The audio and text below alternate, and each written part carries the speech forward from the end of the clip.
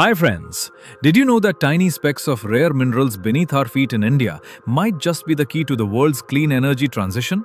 Let's zoom in.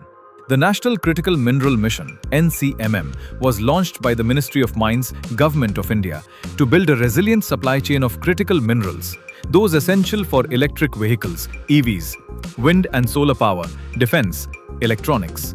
India is heavily dependent on imports for many of these minerals like lithium, nickel, cobalt, rare earths. Geographic distributions matter. Some minerals are clustered in certain states, making exploration and value chains strategically important. From a geography exam point of view, location plus resource plus value chain equals spatial dynamics of development.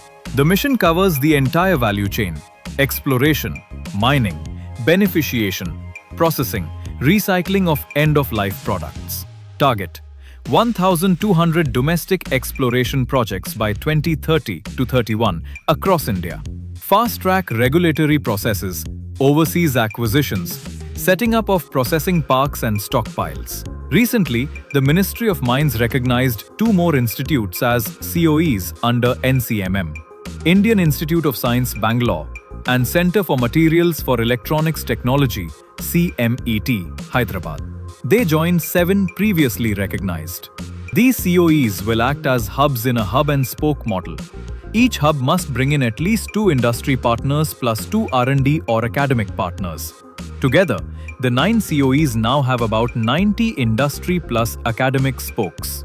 Bangalore and Hyderabad become centers of mineral tech innovation, influencing regional development, skilled labor flows, ecosystem building, spatial resource endowment. India's critical minerals are unevenly distributed.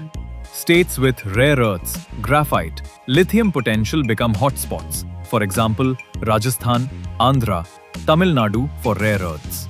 Value chain clustering. Where you process minerals matters as much as where you extract them. COEs in urban tech hubs show shift from extraction to tech plus manufacturing. Strategic location and global supply security. India's dependence on imports makes location plus diplomacy plus geography important. NCMM tries to reduce this risk. For UPSC, tie this into resources and development, technology mission and value chains, regional disparities. So the next time you see an EV zooming by, remember, somewhere below our soil are the minerals powering it. And India's mission to become a global hub is very much a geography story.